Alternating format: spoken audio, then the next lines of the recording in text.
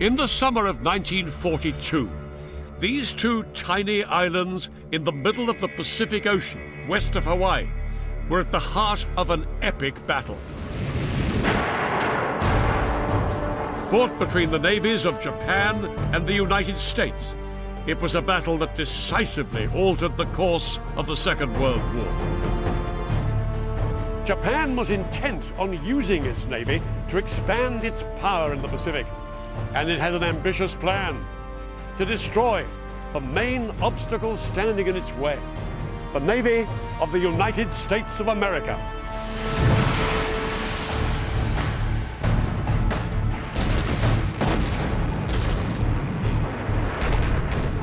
The battle they fought marked the coming of age of a new type of warfare at sea. It was a duel to the death, in which aircraft carriers and their warplanes played the pivotal role. I'll be revealing how victory or defeat hung on the snap decisions of American and Japanese commanders. And I'll be exploring the tactics they used as they unleashed these new weapons of war. The decisions made by the pilots and crews on both sides were also critical. I'll be revealing the terrifying risks they took as they fought and died out there in the vast reaches of the Pacific Ocean. And I'll be experiencing some of the horrific conditions they endured in the heat of battle. This titanic struggle was decided in 5 minutes of unimaginable destruction. 5 minutes that turned the balance of power in the Pacific upside down and transformed the rules of war at sea. It was the Battle of Midway.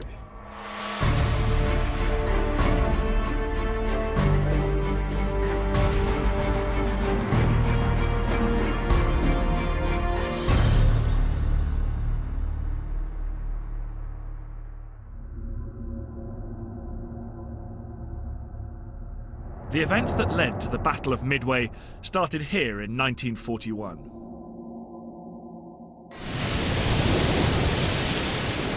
The island of Oahu, part of Hawaii, today America's 50th state and one of the world's most exotic holiday destinations. Back in the 1940s, US servicemen counted themselves lucky if they were posted here.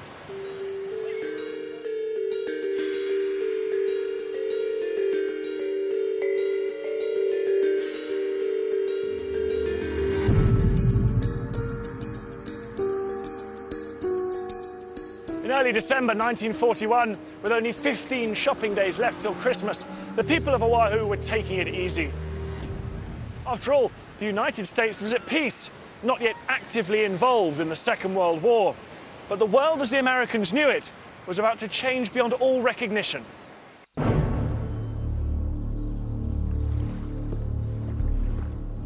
Just 300 miles to the northwest of Oahu, a fleet of warships was bearing silently down on this island. America was about to be propelled into World War II. Heading unseen for the Hawaiian island of Oahu was the combined fleet of the Imperial Japanese Navy. This armada had departed from Japan in absolute secrecy and crossed 4,000 miles of the Pacific Ocean under total radio silence. They did not plan on being detected. This battle fleet was the most powerful naval force ever to put to sea. It had been sent to attack the United States by the hardline military government of Japan. The Japanese were set on building an empire in Asia and the Pacific, and were willing to use force to do it. By late 1941, Japan here was already in control of Korea and was engaged in a long war for control of China. It also set its sights on the European colonies of French Indochina, British Malaya, and the Dutch East Indies, roughly present-day Vietnam, Malaysia, and Indonesia. The Europeans were absorbed in a war against Germany, so the only thing standing between the Japanese and their vision of empire was the United States Navy, and in particular, America's main naval base in the center of the Pacific on the Hawaiian island of Oahu.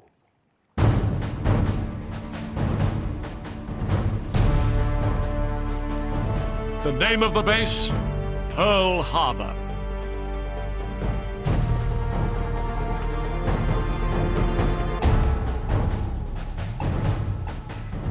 This is Pearl Harbor, one of the finest natural harbors in the world.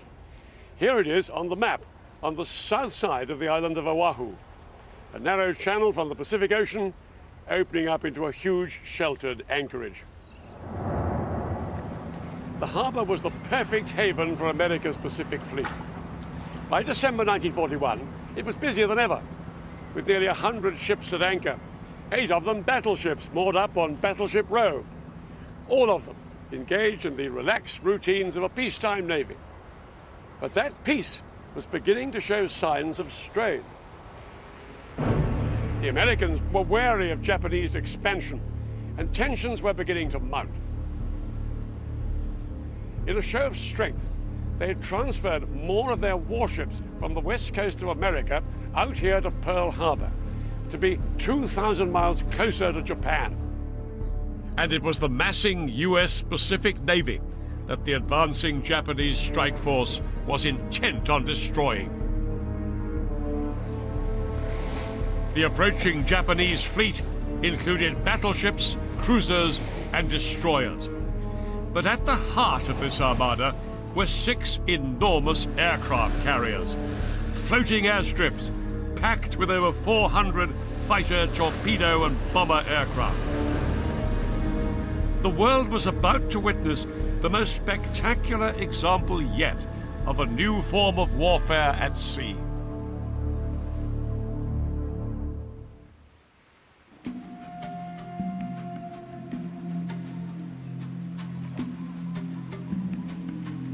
Japan may have been a country steeped in tradition, but when it came to naval warfare, it was one of the most advanced nations in the world. And the man at the forefront of all this was the Commander-in-Chief of the Imperial Japanese Navy, Admiral Isoroku Yamamoto. Yamamoto was a great visionary and modernizer. He was a pioneer of naval aviation and had been quick to grasp the potential of aircraft carriers, the latest weapon in the naval arsenal. Yamamoto could now use warplanes on these carriers to strike at targets hundreds of miles away from his fleet. By 1941, Japan had around 3 times more carriers in the Central Pacific than the Americans.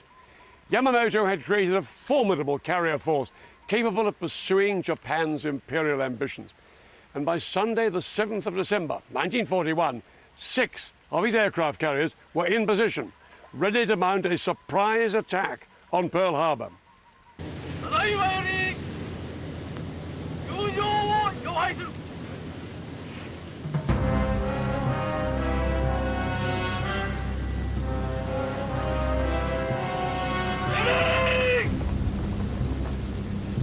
The Japanese were battle-hardened veterans. They'd been fighting to extend their Asian empire for years. The men on the aircraft carriers were at the peak of their skills. Each of these Japanese aircraft carriers were crewed by up to 2,000 highly trained servicemen. Their job was to support squadrons of elite pilots who'd spent years in combat missions flying bomber and fighter aircraft. These naval aviators were among the best in the world. They'd never been defeated, and in the early hours of the 7th of December, they were only 2 hours flying time away from Pearl Harbor. Every significant American installation on the island of Oahu would come under attack. The Japanese strike force would make a landfall on the island's northern tip, Kahuku Point. Here it is on the map case. Yamamoto planned to send in over 350 warplanes from his carriers in 2 waves. The first would veer off west, hugging the ground to achieve maximum surprise. The second wave would swing round from the east. Yamamoto's aircraft would go for the major air bases dotted round the island, to annihilate America's planes on the ground before they could take off. But this was his prime target, Pearl Harbor. where the pride of America's Pacific Fleet was tightly clustered, utterly unsuspecting what was about to come.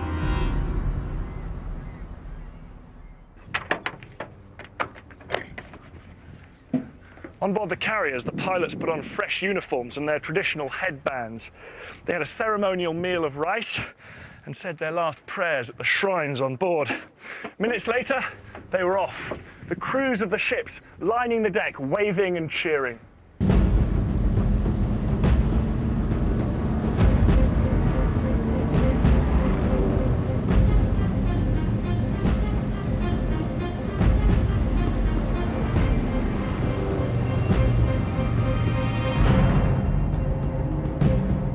We listened to the radio. The American stations were broadcasting normally, so it seemed they were not aware of anything. And then I knew that it was going to be a sneak attack.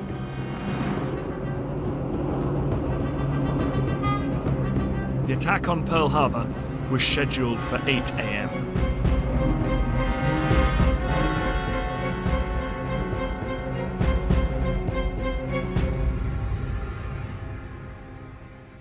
Here at Pearl Harbor that Sunday morning, the main event on many sailors' minds was the flag-raising ceremony. It was the same every time. At 7:55 a.m., ships' companies gathered, and 5 minutes later, the flags would be raised right across the fleet. On board the USS Nevada, tied up here with the other battleships on Battleship Row, a band was gathering on the deck, preparing to play the national anthem. It was now just moments before 8 a.m.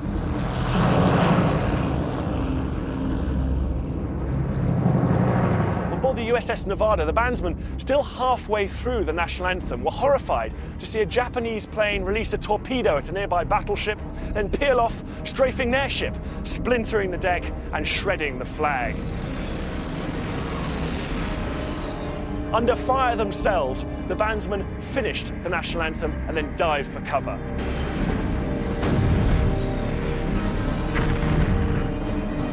Airfields, barracks, and all of America's great battleships came under attack. Just after 8 a.m., a bomb smashed into the USS Arizona, igniting the ammunition store.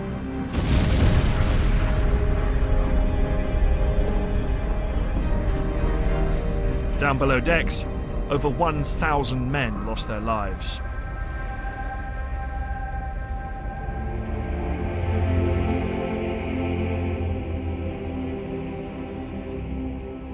The devastation was just unbelievable on those battleships.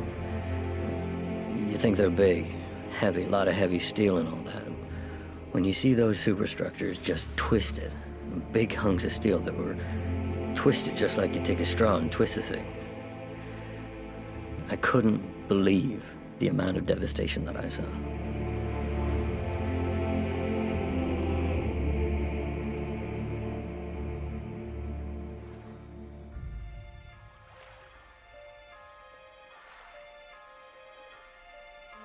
America had lost the best part of its Pacific fleet. The Japanese had sunk 21 ships, like this one, the Utah. All 8 of the big battleships were out of action. Hundreds of planes had been destroyed, and nearly 2,400 servicemen and civilians had been killed. By attacking Pearl Harbor, the Japanese had made a declaration of war without parallel. The next day, the American President, Franklin D. Roosevelt, addressed the nation. Since the unprovoked and dastardly attack by Japan on Sunday, December 7th, 1941, a state of war has existed between the United States and the Japanese Empire. America was down, but not out.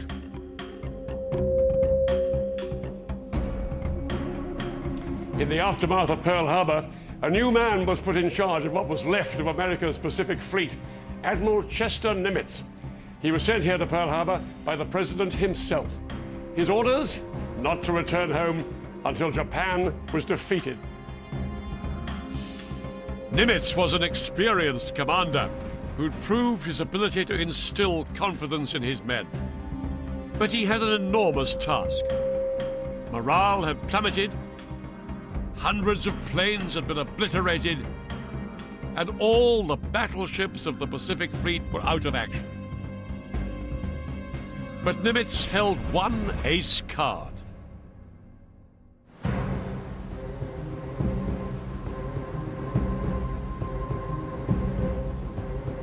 By chance, every one of the aircraft carriers in America's Pacific Fleet had been out of port at the time of the attack on Pearl Harbor.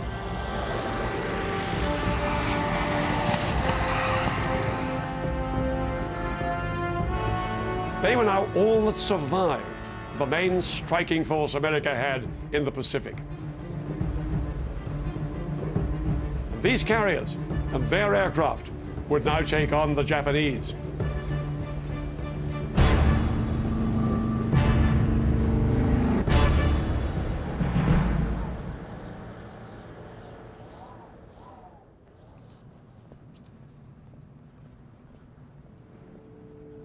In spring 1942, the Americans began their comeback with a daring raid using their aircraft carriers. On board, a handful of US pilots, led by Lieutenant Colonel Jimmy Doolittle, were taken deep into Japanese waters. This Doolittle raid involved 16 of these bulky B-25 bombers. They weighed more than 12 tons each. They really weren't designed to take off from aircraft carriers. But for this mission, the bombers were transported on board the USS Hornet within about 700 miles of the Japanese coast. Then at 8 a.m. on April the 18th, carrying as little weight as they could, they moved off along the runway, just managed to take off and headed towards the Japanese capital.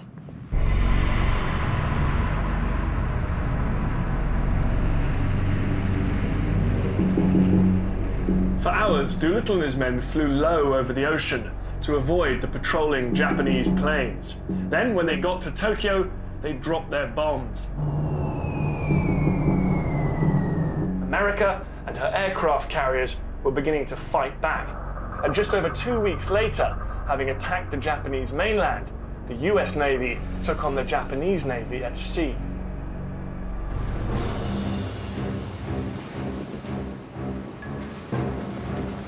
On May the 7th, the American aircraft carriers made their presence felt again when they engaged with Japanese carriers in the Coral Sea, just northeast of Australia. The battle saw the first ever attacks by carrier-based planes on their opponents' carriers, and both sides were hit hard.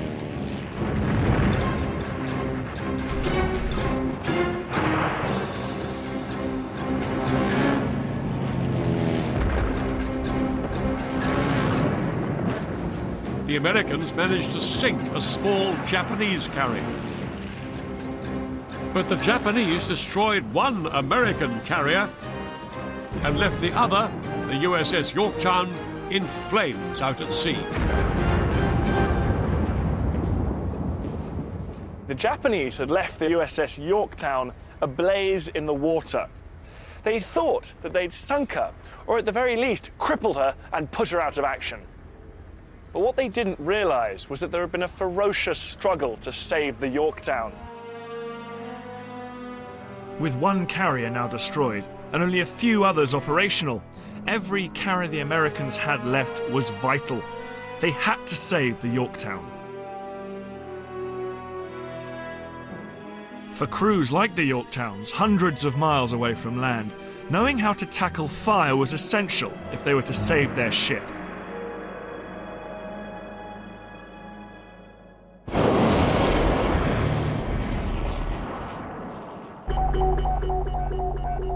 I went to a naval training centre to experience for myself some of the challenges faced by the Yorktown's crew as they struggled to extinguish the flames. If you'd like to put your hat on, Yep. and we'll go up onto the unit. Okay, so this is a replica of a ship. Okay, we're now in the engine room, and this is where you're going to be doing most of your firefighting. Okay, you're going to make your entry down this vertical ladder. Okay. However, before you come down here, you're going to have to put the fire out on top. Father, you're going to be fired in today. There's going to be this engine fire here.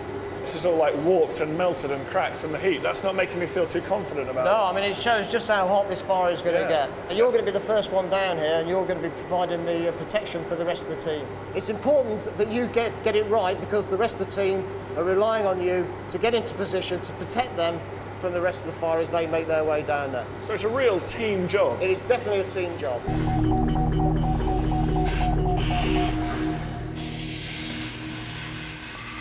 Okay, I'm going to do the straps up. Okay, pair of gloves. I'm lucky. I'll be using much more advanced kit than that used by the Yorktown's crew at the Coral Sea, but it's still a daunting task.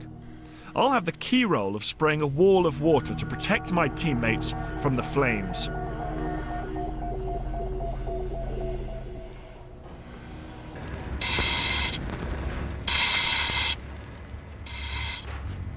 We'd all been briefed in advance, so I knew to take up my position next to the door. But I still didn't really know what I was in for. Wow, that's hot! Those flames are enormous!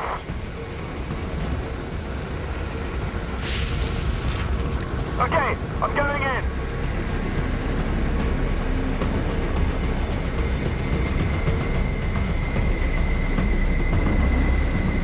We put out the first fire with the foam. I'm now going to be the first one down into the engine room itself.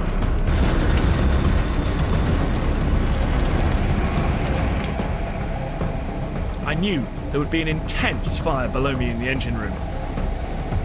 With the metal walls heating up all around us, we'd literally be descending into an oven.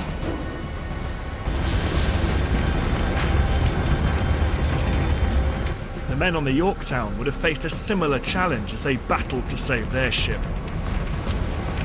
I'm just going down this ladder. I'm trying to take it slowly because it's very, very slippery because we've thrown so much water and foam down here. It's incredibly hot. I'm at the bottom of the ladder now. I've just got to set the hose up like this in a wall, a shield of water.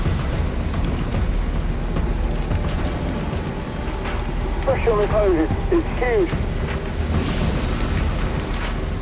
You can just see these explosions, these fireballs are coming. Oh, I can almost reach out and touch them. But this shield of water that I'm putting up, this wall of water, is so effective that the fireballs aren't actually getting through it. But it's pretty intimidating being this close to fire.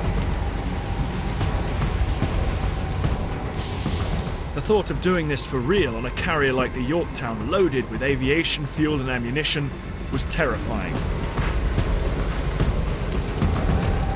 I can really understand what I'm doing here now, and the rest of the team is going to try and get to the base to try and put it out.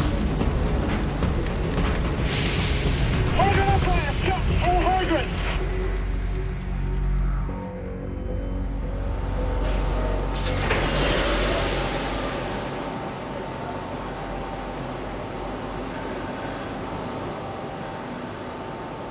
Dan, how did you find that? Incredible. Was that hot?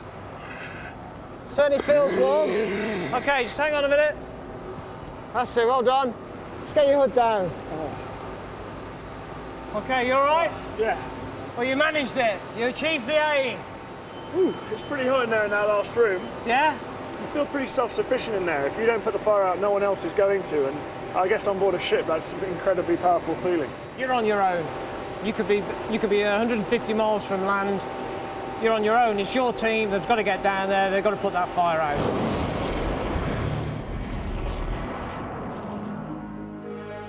Things were no different in the Battle of the Coral Sea back in 1942. Although she had been severely damaged, the desperate work of the crew had saved the Yorktown. In the coming weeks, this would prove to be a crucial victory. The Yorktown would return to haunt the Japanese. But in the meantime, she began a long, slow journey back to Pearl Harbor for repairs.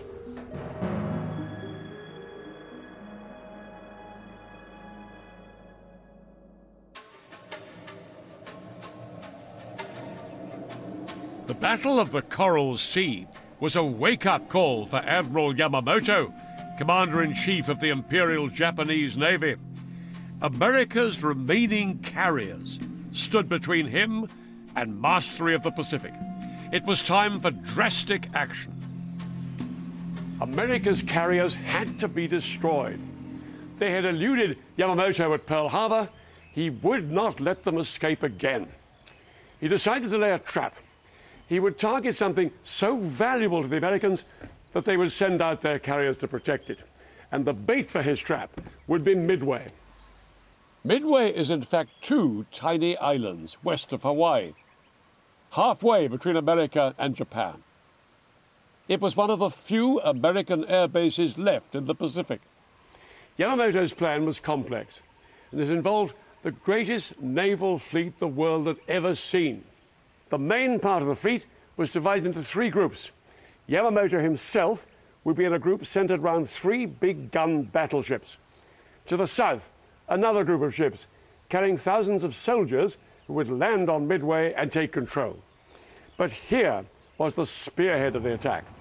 A group of 4 aircraft carriers and their escort ships, the Carrier Strike Force.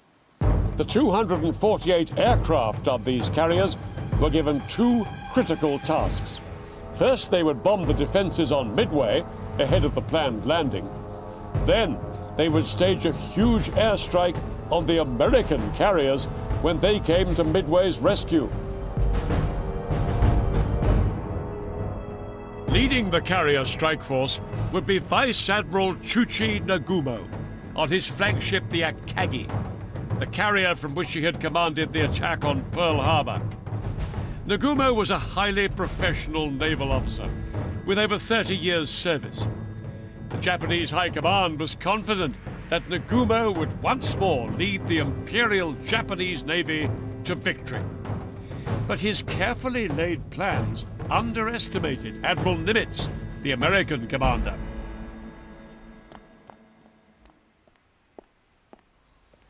After Pearl Harbor, the Americans had made military intelligence a top priority, and it had paid off. The Japanese naval code had been cracked. Here, at their intelligence headquarters in Pearl Harbor, the US Navy deciphered details of Yamamoto's plan to set a trap at Midway. With this information, Nimitz now planned an ambush of his own. Nimitz now had 3 operational carriers in Pearl Harbor. The carriers USS Enterprise and USS Hornet departed first. Then, the newly repaired USS Yorktown followed on a little way behind. The 3 carriers headed from Hawaii for a spot codenamed Point Luck, 300 miles northeast of the American base on Midway. By the 2nd of June, they were in position and lying in wait for the Japanese ships that were approaching from the northwest. Nimitz had given his commanders a single bold objective: to ambush the approaching Japanese fleet now heading for Midway and strike a decisive blow at its carriers. But these weren't the only preparations that Nimitz was making.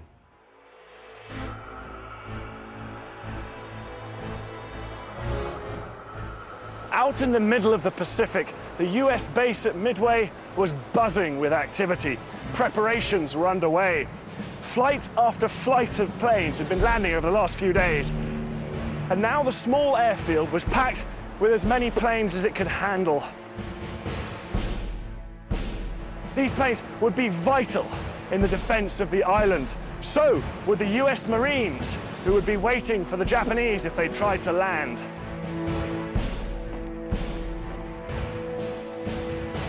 By June the 3rd, the pilots were waiting by their planes, the Marines in their bunkers.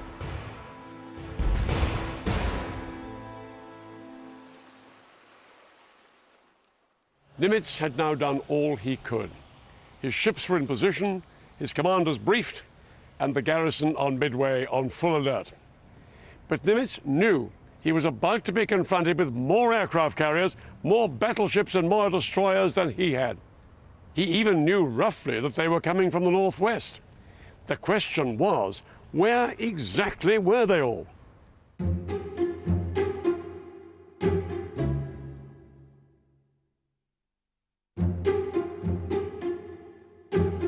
For days, American aircraft have been sent out from Midway across the vast stretch of the Pacific Ocean, searching for the Japanese fleet.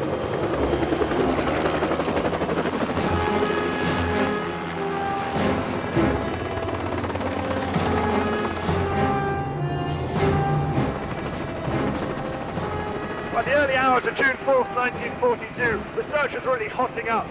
The code breakers had discovered that the Japanese planned to attack on the 4th, but there was still no sign of their fleet.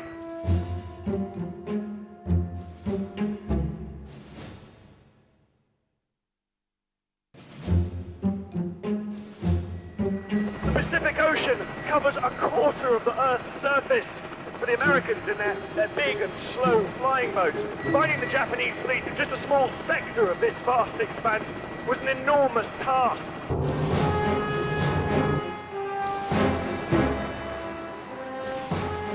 In fact, the 4 Japanese carriers had got within range of Midway without being spotted, and they had already launched their strike force.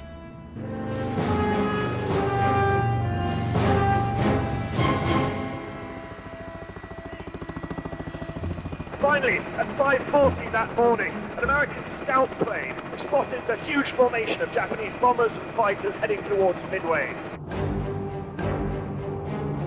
The American pilot sent back an urgent warning. It was not a moment too soon.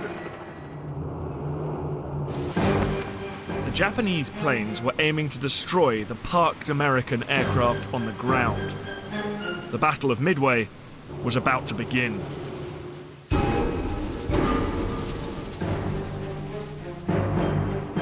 Within minutes, nearly every one of the American planes on Midway was taking off. The Americans were desperate not to be caught on the ground, as they had been at Pearl Harbor.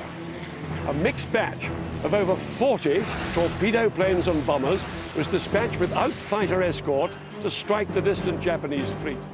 And 25 fighters were sent up to intercept the formidable array of Japanese fighters and bombers that would soon arrive to attack Midway.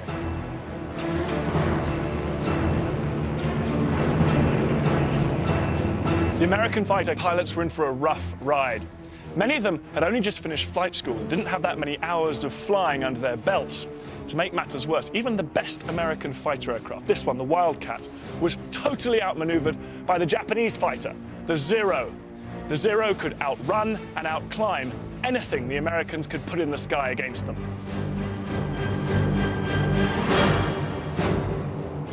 These Zeros were going to be a real threat to the 25 American fighters sent to intercept them. Suddenly, Wildcats appeared and dashed through our formation. Our Zero fighters saw this, and in a 5-minute dogfight, all the Wildcats were chased away.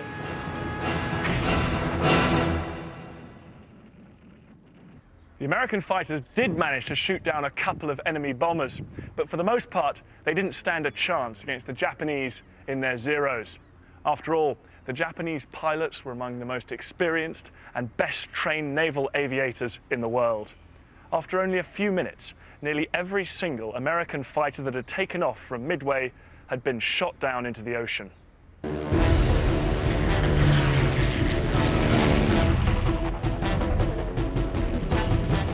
At 6:34 a.m., the Japanese arrived over Midway and began attacking the airfield.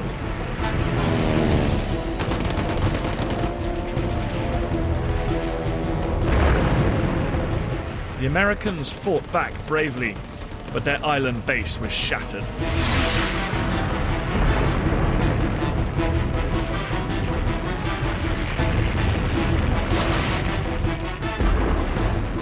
Despite the destruction they'd inflicted, the Japanese realized that their real targets were missing.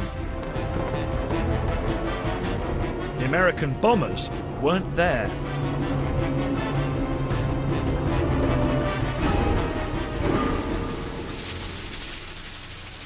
Within minutes, the news that the American bombers had not been destroyed on the ground by the attack on Midway reached Vice Admiral Nagumo on his flagship, the carrier Akagi. But he didn't have long to wait to find out where they'd gone. They were now directly above his carrier fleet and beginning their attack. As the American bombers dived into action, they were pounced on by Japanese Zeros. Many of the Americans were shot down. The rest turned back for Midway. Not one of their bombs or torpedoes had hit its mark.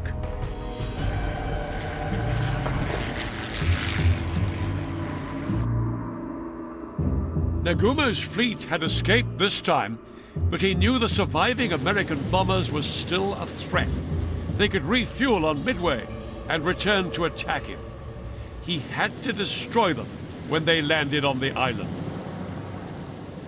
On his carriers, Nagumo still had reserve aircraft. The trouble was they had the wrong weapons. They were armed with anti-ship weapons in case the US Navy showed up.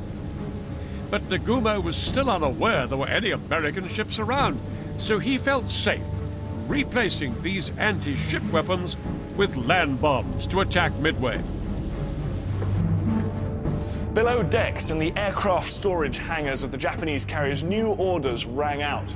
The crews quickly set to work removing the anti-ship weapons on the reserve planes and replacing them with bombs for a ground attack on Midway. While his men worked furiously on the hangar decks below, Nagumo, on the bridge, was suddenly confronted with a real crisis. He received another message, this time from one of his scout planes. It had spotted what appeared to be 10 American ships northeast of Midway.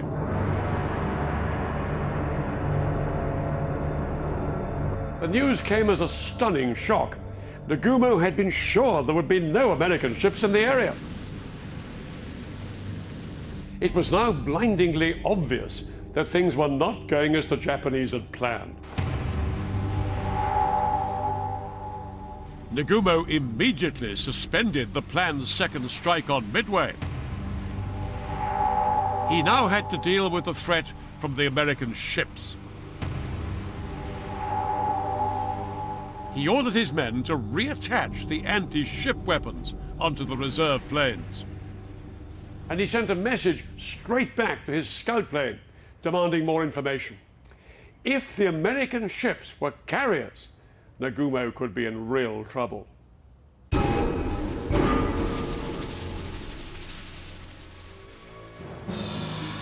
The American ships were, of course, carriers, and earlier that morning they had found the Japanese fleet. On board the American ships, preparations were gathering pace. The carriers Hornet and Enterprise were readying to launch their aircraft. In command of these two ships was Rear Admiral Raymond Spruance, and now he had a critical decision to make.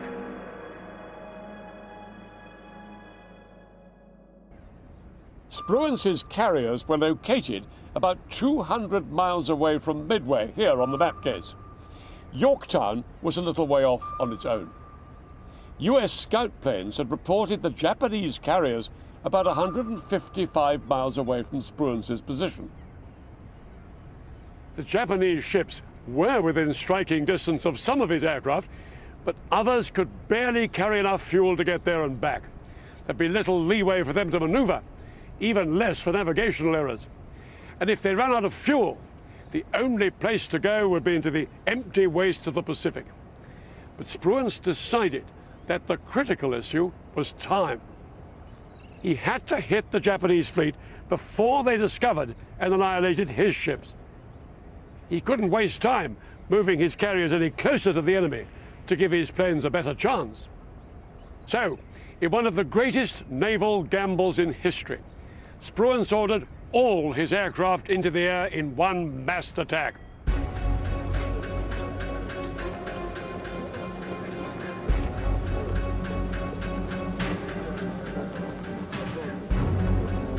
On board the American carriers, pilots made their final preparations. Many were nervous, especially on the Hornet. The Hornet's torpedo squadron had never gone into battle.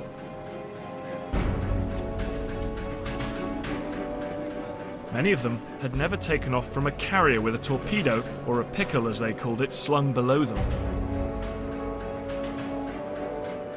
Some had never even seen it done before.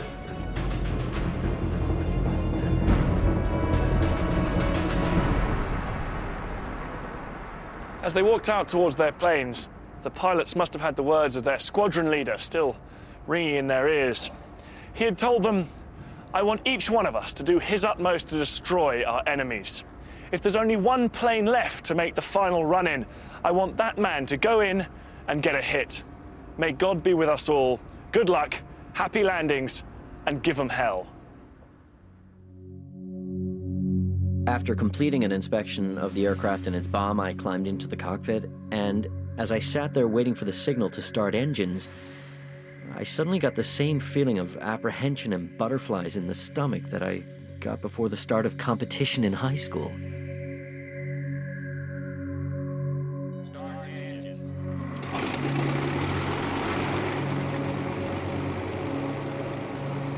At 7 a.m., the launch began. The pilots of the American Air Armada set off with little battle experience, limited fighter cover, and no margin for error. They were setting out across a vast stretch of ocean in small groups towards a deadly and experienced enemy.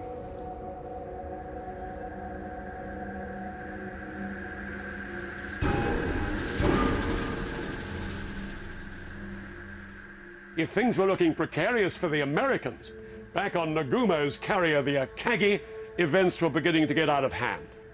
Nagumo had been desperately waiting for his scout plane to tell him what kind of American ships it had spotted. Now, it gave him its answer. The enemy is accompanied by what appears to be a carrier, bringing up the rear.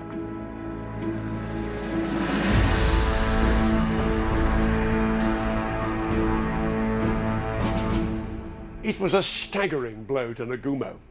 He'd never expected an American carrier to be in the area so soon. Its presence now jeopardized his entire operation. Nagumo knew he had no option. He had to launch a strike at the American carrier. But this realization couldn't have come at a worse time. These are the Japanese carriers here. Just at the moment Nagumo was hearing about the distant American carrier, his Midway attack aircraft began to return. They were low on fuel, and they needed to land quickly. Up above them, his fighter planes were also anxious to land. Nagumo now faced a critical decision, which could win or lose him the coming battle.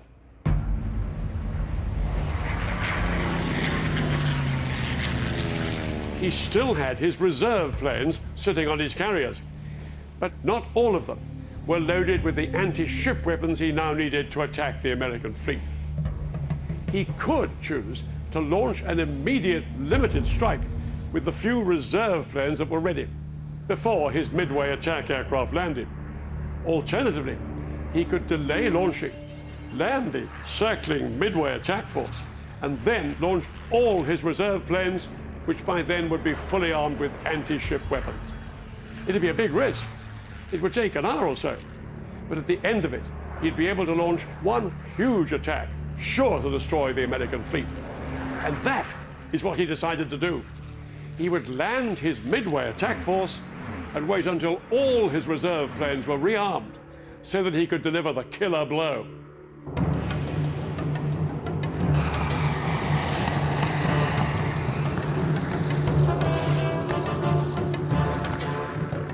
But Nagumo's plan was already going awry. Nagumo had based his decision to postpone launching his planes until they were all ready on information he'd received from his scout plane. His own fleet was here. The report from the scout plane put the American ships here. At this distance, Nagumo knew his carriers were out of reach of the American planes. The problem was Nagumo's scout plane was wrong. The American fleet was actually here, their planes within range. And unknown to Nagumo, American bombers from these ships were already on their way towards him.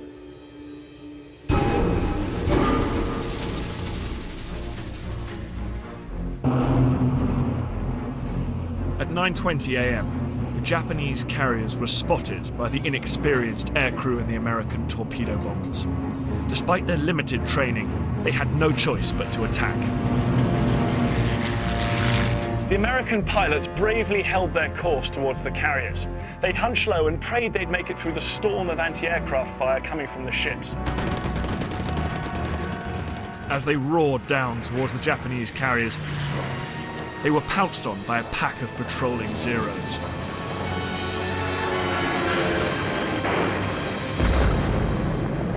The lumbering American planes were no match for the agile Zeros. 35 of the 41 torpedo bombers were shot down above the Japanese fleet, most of them without even releasing their torpedoes. Those that did, missed. The attack had been a disaster. They'd failed to score a single hit.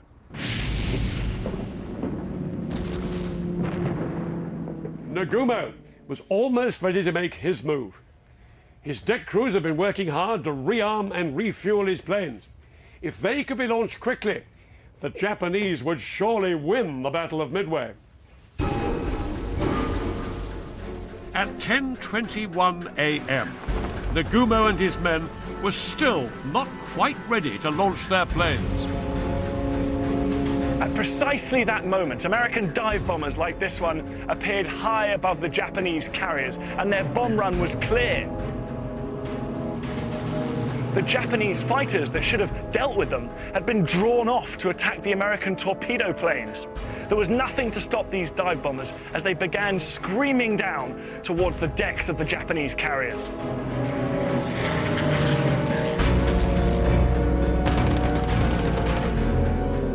A lookout screamed, "Hell divers!" I looked up to see 3 black enemy planes plummeting toward our ship. Some of our machine guns managed to fire a few frantic bursts at them, but it was too late. There was no stopping the Americans now. 4 bombs ripped into the carrier Kaga. And another struck Nagumo's flagship, the Akagi. But even as the dive bombers were attacking the Kaga and Akagi, another group of American planes, these from the Yorktown, arrived from a quite different direction. The Japanese fighters, already overstretched by the first attacks, didn't know which way to turn. Within moments, these fresh American bombers dived on a 3rd Japanese carrier, the Soryu. They slammed 3 bombs into her. Relatively few bombs had been dropped by the Americans, but their impact was devastating. 3 of Japan's great carriers were destroyed. On board the 3 Japanese carriers, there was chaos. Aircraft, fuel tanks, and ammunition exploded, sending fireballs and huge chunks of metal flying through the air. All 3 carriers were turned into flaming wrecks. Many of their crews suffocating in the smoke, trapped below decks that glowed red hot. A gush of hot air washed over me. We were hit hard. As fire spread, heaps of bombs began to explode with shattering blasts. I could see, not far off, the Akagi and the Soryu. They too were aflame. It was a terrible scene.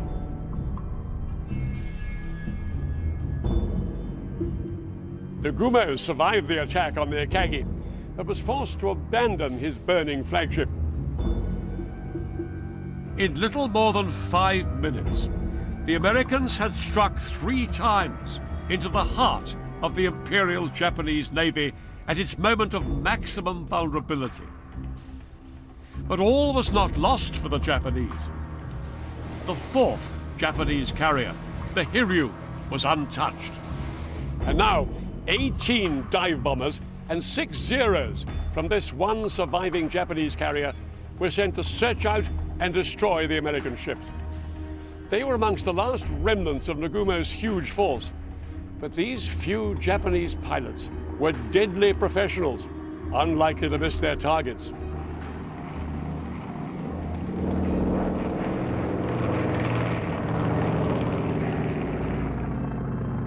Intent on revenge, the pilots from the Hiryu soon spotted what they were looking for. An enemy carrier. It was the USS Yorktown.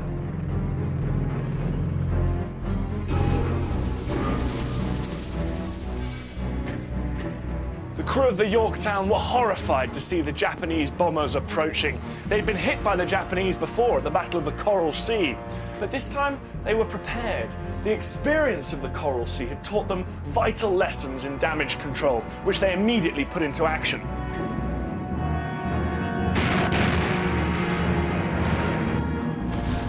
The 5-inch guns opened up first with loud cracks.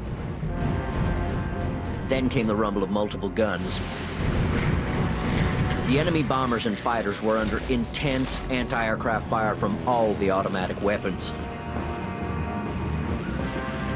The sky was black from shell bursts.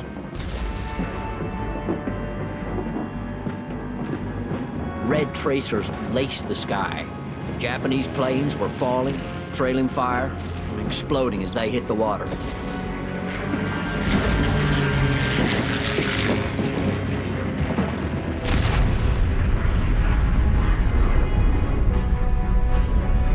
Anti-aircraft guns put up an effective barrage which destroyed many of the approaching Japanese planes.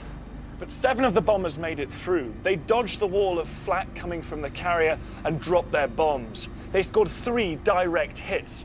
The bombs ripped through the flight deck and exploded deep in the heart of the ship, snuffing out the boilers. The Yorktown slowed to a halt.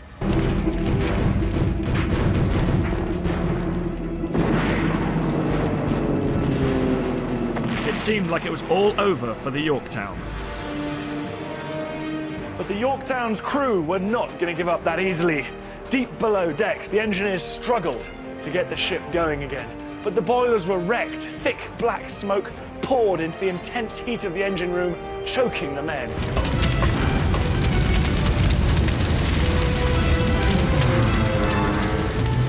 For over an hour, they worked against the odds, fixing the boilers.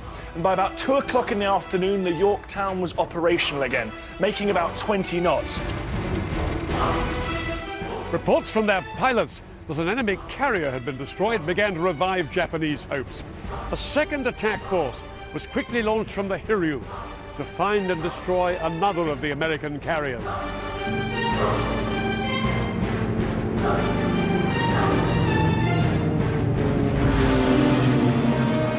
At 2:40, the Hiryu's second strike force arrived and launched another devastating attack on the Yorktown.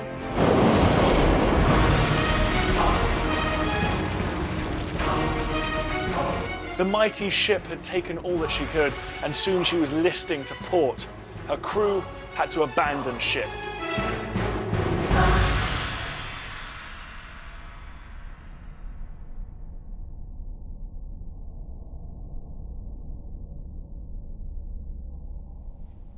The Battle of Midway was now to end with one final act of destruction. The Japanese believed they'd sunk 2 of the 3 US carriers. They didn't realize they'd hit the Yorktown twice. They now thought that they were fighting on equal terms with the Americans, with just 1 surviving carrier each.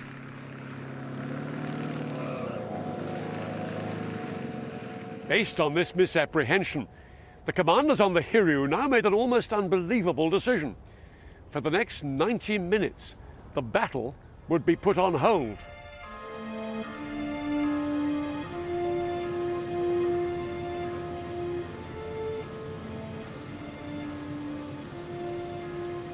The surviving Japanese pilots on the Hiryu had been up since before dawn, and they were exhausted by the day's constant flight operations. They were barely able to function.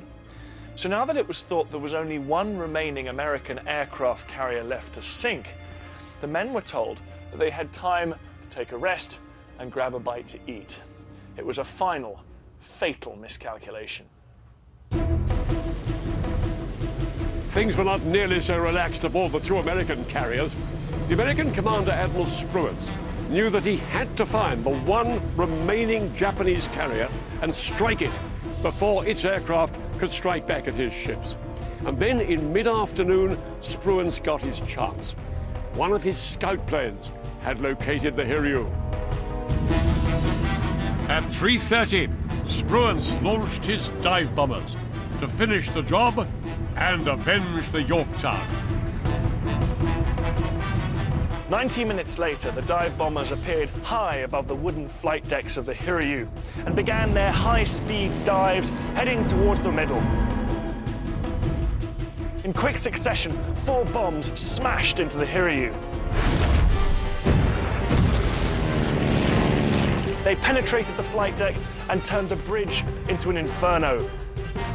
The last remaining Japanese carrier was on fire.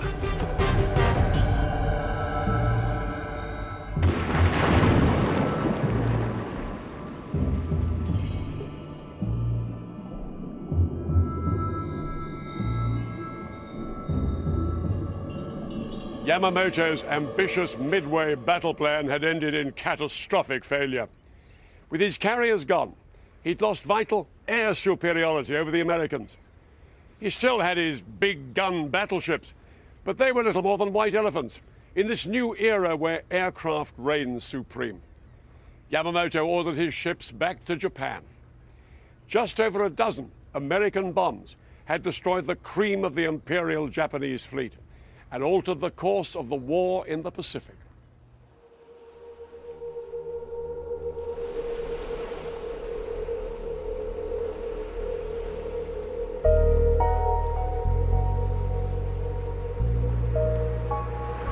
At the Battle of Midway, America lost just over 300 men and 1 carrier, the Yorktown. Japanese losses were far more severe. Around 250 planes had been destroyed, 4 carriers had been sunk, and 3,000 men had been killed.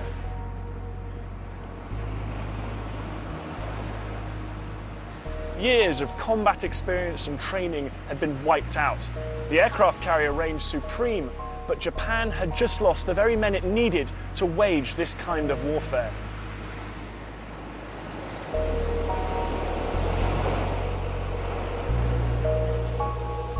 Japan's naval power never recovered from its defeat at Midway on June the 4th, 1942. America built a whole new fleet of aircraft carriers, but it took 3 more years of bloodshed before the Japanese surrendered here on the USS Missouri, now moored in Pearl Harbor, where the war had all begun.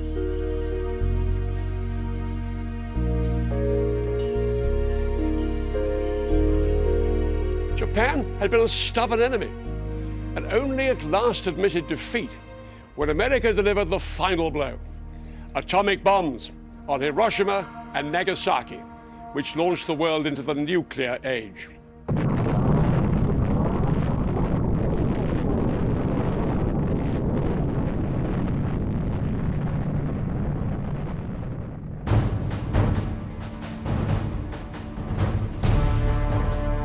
Next time, the Battle of Stalingrad.